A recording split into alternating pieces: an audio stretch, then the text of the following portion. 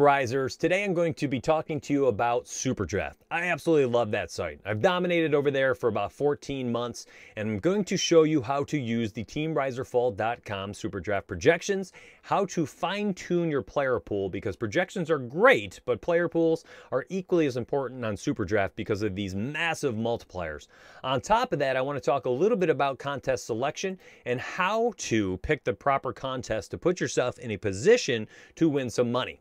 Now, when you look at these contests, the beautiful thing about mass multi-entering on SuperDraft is you are often able to enter a little bit around 2 to 3% of all the entries, which means if you max enter 150 times in this tournament, the Red Zone tournament, you are actually soaking up 2% of all of the entries. That means your entries take up 2% of the entire field, about 2.2%. That is phenomenal. Anytime you can find a tournament on FanDuel or DraftKings, you're looking for 1% or higher. SuperDraft, you get a nice baseline of around 2%. Some of the tournaments you can actually enter about 3% of the entire field, just like this one right here, the Hail Mary. 87 entries is 3% of the entries, which means 10 people who max enter have taken up 30% of the entire field's worth of entries. So these are very nice contest selections and great for mass multi-entering. On top of that, the payout structure is quite flat compared to some other sites. Now, they've gotten a little bit more top-heavy as of late, but that's okay still. When you're looking at a contest like this, currently I am seeing 20% to first place, all right? So 2.5K would be 10%. Multiply that by 2. That's 20% to first place.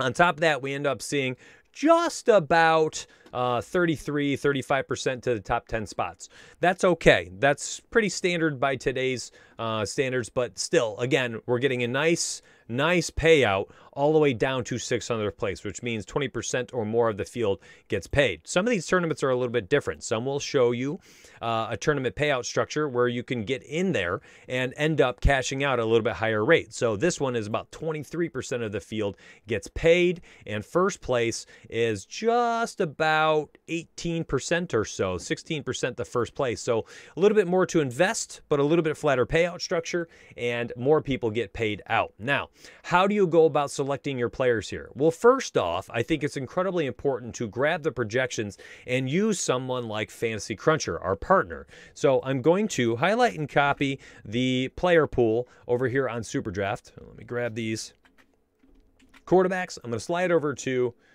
Fantasy Cruncher, and the reason being, and I'm going to show you here in a hot second, it helps me identify exactly who I want. I'm going to go to Upload Data, post their names, and then I'm going to go back to the Study Hub. I'm going to grab our Rise or Fall projections, post that right into the projection, and if you're an MME player, you're going to change this to use my projections. Very important. We have already applied the multiplier in your player pool. Now, you will often see stuff like this happen, and you need to embrace it. Players who are not that good or middle of the road are often the highest projected quarterbacks on SuperDraft, and that is because of the massive multipliers. A guy like Jameis Winston at 1.65 times multiplier is phenomenal, even though we know Justin Herbert's been going absolutely nuclear this year. Statistically, fantasy-wise, listen, if they both score 10 points this weekend, that means that Jameis Winston's going to get 16.5 points on SuperDraft. Justin Herbert is only going to get 11.5. The more points they score, the more drastic that becomes. Let's say they both score 20 fantasy points this weekend. That's their final result.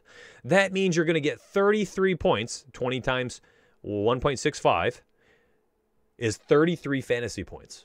That's crazy. 20 fantasy points by Justin Herbert is just 23 points. So the more points they actually do score, the better the game they have, the greater the range ends up becoming, the discrepancy, I should say, between the scores. This is why targeting those lower talent type players who do have an upside. Someone like Jameis Winston, we know has an upside. Alex Smith shockingly has an upside right now. I mean, here it is, 1.8 multiplier at 32.4 actual points, 28.8. And we have stack potential with J.D. McKissick. We have stack potential with Logan Thomas and Terry McLaurin. Those are the guys I'm actually looking to target. So the first thing I'm going to do is uncheck my player pool. Again, I think the way to do this is by using FC. All of our TeamRiseOrFall members get $20 to use that FC, which makes this incredibly easy to do so. If you're going to be doing hand builds, I will show you exactly what I do next, but I'm going to focus here first. So I start off by going down this list, and I basically am going to find similar players with similar multipliers, and then I'm simply going to choose the one player that has a higher probability of hitting their potential. That's it. That is it. I go up and down my player pool, and I play a probability game. These two, I think, are fairly similar. They're both going to make it. Guy like Tua versus Drew Lock, I think they're both kind of low for hitting their upside. All right, let me go to quarterback position first, actually. When I'm looking at Cam Newton versus Tua, you know, Tua has a 1.55. Cam Newton has a 1.35, and we know Cam Newton's not really throwing the football too much. Again, these guys end up here at the top of the player pool, but neither of them are really guys I want to target early in the week as I'm doing this tutorial, by the way. A 1.6 Drew Lock who's throwing the ball 40+ times, that is somebody I want to use. So as long as he's playing, someone like Drew Lock, probably going to be in there over Tua, probably going to be in there over Cam Newton. A guy like Andy Dalton, he has had a terrible, terrible season, but I do think that Andy Dalton's going to have to throw the ball a billion times, and I like Andy Dalton at 1.55. And the one other thing that I want to talk about is whom can I stack with him? I like the stacking opportunities with Andy Dalton because you have Dalton Schultz, CeeDee Lamb, Michael Gallup, and Amari Cooper. These are types of plays that I think have more upside. Also, if we're looking at the games, how many people can you really stack up in a game like Miami and Denver? Not so many, right? It's going to be like Locke, Judy versus Parker or something like that, or Locke, Judy, and Fant and Parker. The options are a little limited. Someone like Dalton running it back on the other side, you can have Justin Jefferson, Dalvin Cook, Adam Thielen all included. We are talking 7 or 8 potential stack opportunities by targeting a guy like Andy Dalton. So while he's not been that great, I think because of his 1.55 multiplier and the 6 or 7 stack opportunities, you have massive upside if he does hit that potential. Going down a little bit lower.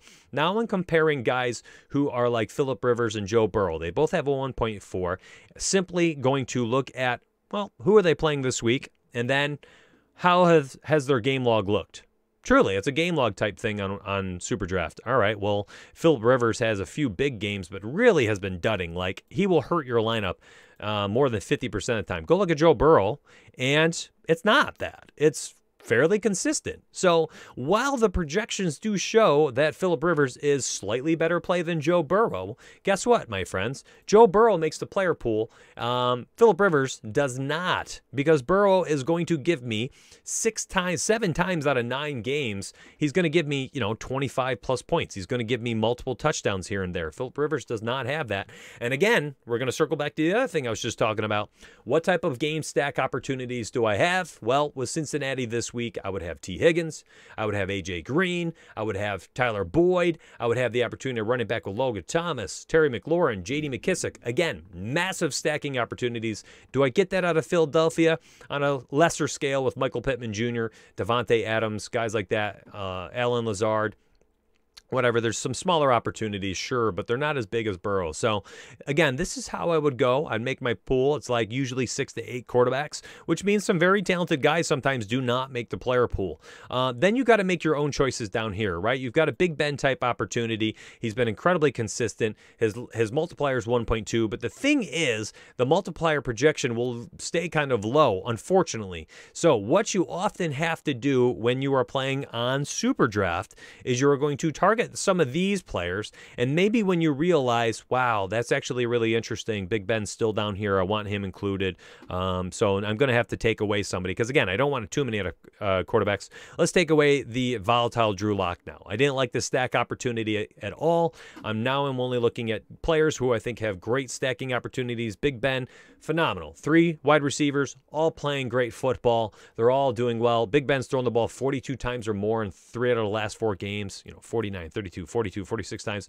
That's upside. That's upside for days. You can stack it, run it back with, DJ Chark, Laviska Shenault if he's playing, James Robinson at running back, and Keelan Cole. You can plug him in. Lots of stack opportunities. There we go. So whatever, I do that at quarterback. My friends at running back, it's fairly similar. Duke Johnson, what type of upside does he have because of the multiplier? 1.85 is phenomenal. But, my friends, we know he's not going to get there very often. He does not have a ton of upside. And what is the probability of hitting that upside? I think it's fairly low. Duke Johnson, while he might be the highest projected player on SuperDraft this week, may not even make my player pool. Same with Giovanni Bernard. I think that, the upside is there, but the potential and probability of hitting it, potentially not there. I'm not too sure here. I'll probably come back to this. If making me choose between Duke and Gio, it's Gio. Delvin Cook, a guy like this, 1.05. Listen, I get it, but even without a multiplier, all he has to do is score a touchdown or two, which he's done basically every single game but this last one, in which he had 34 touches. Come on, that's an anomaly. 34 touches from Delvin Cook. He's often going to score. They have a 27.25 point implied team total against one of the worst defenses in the NFL. Yes, Delvin Cook gets included. Here's one that's like a plug-and-play option to me. If Salvon Ahmed is starting here again and they don't have Myles Gaskins, they don't have Jordan Howard, they don't have Matthew Breida, I have a guy here who had 21 touches last week, 22 touches. And if he's going to be a starting running back at a 2x multiplier, my friends, I will likely boost his projection this week to make sure that he is my highest owned running back, even though there are other running backs on this slate that are much more talented. I'm going to jack his projection up because a 2x multiplier for a guy who's going to get 20+ touches, yes. Don't overthink things. DeAndre Swift, 1.4 multiplier versus Miles Sanders, 1.35 multiplier. Sometimes you got to make a stand and pick one of them. Sometimes, my friend, you can just use them both. It ain't that hard. You're going to go up and down your player pool, do the same thing here. Wide receiver, a little bit different. What I will do, and this is the most time-consuming part, is when I'm looking at my quarterback pool, I know these are my 5 quarterbacks.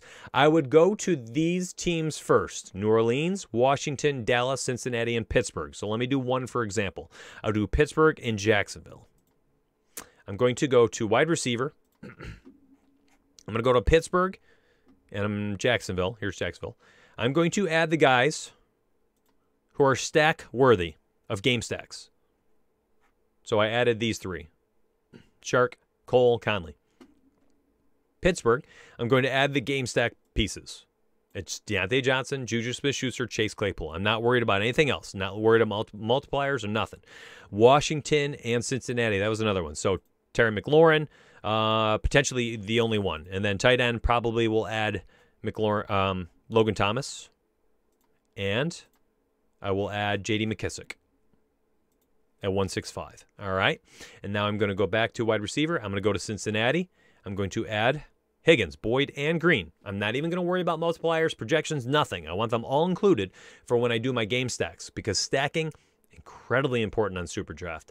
Think about it this way. If you have a quarterback who throws a touchdown to T. Higgins, if Burrow throws to T. Higgins, you are stacking not only those fantasy points, but you're stacking their multiplier. Stacking is literally the most important thing on SuperDraft. If you're not stacking, you're going to lose your money every single week, most often.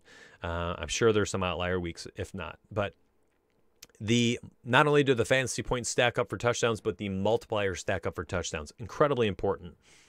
And if you're trying to climb this, right, you're trying to get to the top of these prize pools like Allie Bourne did the other month, won $20K, stacking Incredibly important. I think she had a 4-man stack. I went back and reviewed it. Sorry, Ellie, I was watching. DJ Dallas, she went in there and like boosted his projections, much like I finished top 10 this past week in this tournament. Doing that as well, I boosted DeAndre Swift's projections, just like I plan on boosting Selvin Ahmed's projections this week and DeAndre Swift's projections. You have to take advantage of the multiplier, and if you want certain players to be in your player pool at a high amount, you have to manually edit some stuff. Once I go through and I add all of my quarterback, wide receiver, and game stack potential, right? So again, my quarterbacks, I'm going to add all Cincinnati and Washington targets, Dallas, Minnesota targets, Saints and Falcon targets, Steelers and Jaguars targets, and then the football team versus the Bengals targets. After that, the only thing I'm going to do, my friend, go through one at a time, and I'm going to add in only the guys I want included who have high probabilities of having a good game. I kid you not, that is it. Make a player pool, keep it tight, 60 to 80 players, 50 to 70 players, and it should be a bunch of players who you think has a high probability of going off. If they don't have a high probability of scoring well, then don't even include them. Mike Williams at a 1.75 might not even make my player pool because he's very, very volatile. I will take Jacoby Myers at 1.65 over Mike Williams. Even though the projection shows that Mike Williams is a better play, my friends, Jacoby Myers has been much more consistent. He's getting more targets. He's at over a 90% snap rate 3 weeks in a row. So a guy like Jacoby Myers, even though he has a lower projection, gets in there while Mike Williams doesn't. That's what I do with my entire player pool. I finish it off, and I go make my lineups. Now, if you're going to hand build these lineups, it takes a little bit of perfecting. I think it's very difficult to hand build over on SuperDraft if you're not following something very specific. Now, here is how I think that you should do it. If you're hand building, the first thing you're going to do is you identify who your quarterback's going to be that week. I'm assuming you're hand building 1 or 2 or 3 lineups. All right, you can sort it by the multiplier if you'd like to do it this way and go by there. So maybe I decide Alex Smith is my SuperDraft quarterback, whatever. All right, the next thing you need to do, much like you do for hand building in baseball, you build your stack first. All right, so now we're going to go up to the top. Where are you? Washington, Cincinnati, Washington. I'm going to grab the few wide receivers that are even worth targeting here. Build a lineup around maybe T. Higgins and Terry McLaurin. Let's game stack it. Tyler Boyd. And then tight end, terrible position.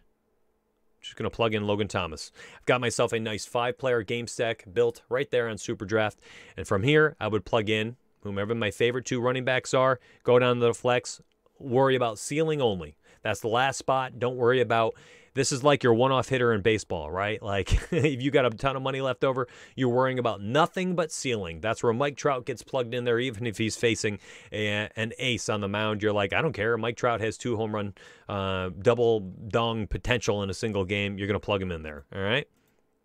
Running backs here, you're plugging in whomever your 2 favorite running backs are of the week. Nick Chubb, you know, maybe he's one. Selvin Ahmed. There you go. Flex position, you plug in your favorite final play on the entire slate, totally regardless to what their multiplier is, totally regardless to who they are, who they play are. You're just saying, who do I think is going to go absolutely bonkers? Who has massive upside? All right, Dalvin Cook. Bang. There you go. Made myself a 5-player game stack, focused on nothing but the stack first and then upside next. My friends, I hope you enjoyed this SuperDraft tutorial. It was a little mix of building your lineups here on Fantasy Cruncher, which this stuff is all going to be incredibly important. You know, you're unchecking flex position at tight end. You're adding, you know, some type of global cap. You're adding some randomness. You're going to make some stacks. Quarterback with at least 2 players. Wide receiver, tight end, same team. Opposing team, whatever. You guys get it. I'll see you on the inside, my friends. Hope to see you on the inside, I should say. Over 1,000 members already in Discord through TeamRiseOrFall.com. Give it a look. I'll see you on the inside.